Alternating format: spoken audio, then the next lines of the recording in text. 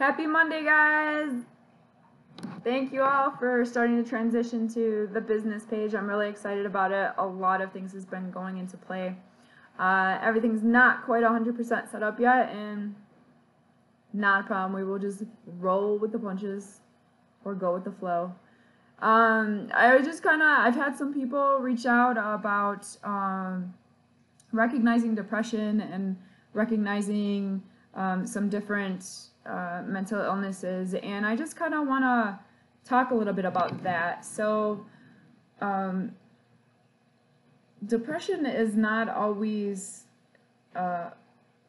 noticeable right away, and it's also not something that we talk about a lot, and mental illness in general is not something we talk a lot about, although it's becoming more prevalent around the nations as more and more people are suffering with a form of mental illness. So with that being said, if you feel like you're drained or you're not as interested in the activities you were once interested in, or you feel like you want to sleep more, or your eating habits have changed, or you're feeling more pulled back from the activities and the friends that you and entertainment that you used to do and be involved in, and you just kind of want to lay in bed and not go anywhere, I would maybe consider talking to a professional. I would think someone that's more versed in handling that form of situation. In regards to PTSD, everyone has different symptoms, and no one person that suffers from PTSD, which is post-traumatic stress disorder, is the same as another. For me personally, I have great days and I have wretched days.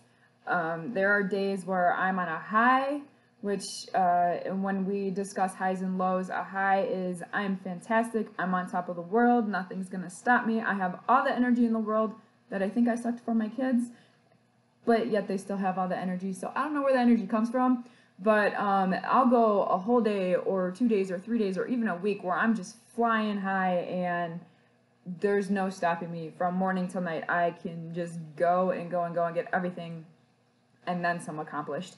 And then there's days where that I recently just had, where I'm just on a low, and low is, even though I want to feel good, I want to be smiling, I want to be doing things and accomplishing things, there's just something that's pulling me back mentally and emotionally, where I just feel like I can't get out of bed, I can't move, I want to cry all day or 2 days or 3 days or a week.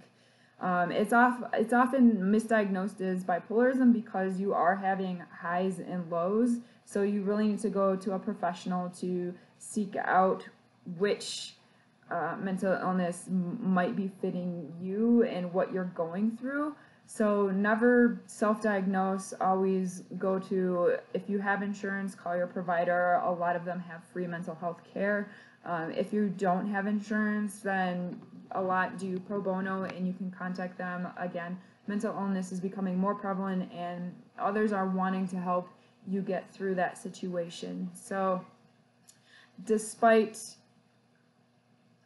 all of the amazing things that people do and go through, and the positivity that I put out and trying to heal others, healing yourself has to be a main focus.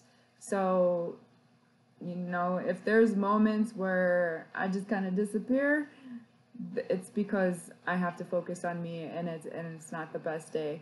But if there's moments where I'm always out there, even then, it's sometimes making others feel better makes you feel better, and that's how it is for me.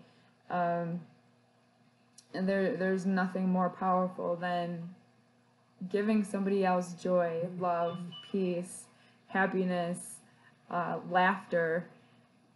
It's undescribable. So with that, I would like to challenge everybody to just put love out there, and as hippie or whatever it is that sounds, is that we all crave love. We all need love. We need human affection.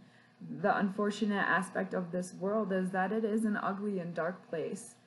So I challenge you all to do something loving for someone else selflessly today and this week, even if it's just one thing. If it's a smile, if it's a hug, if it's a fist bump, or an I love you, bro, or giving a homeless person $1 or a meal, even. Something that's just genuine and from your heart, because we all need it, we all require it. And if we can just start doing small things to help each other out, maybe I'm crazy, but, well, technically I am.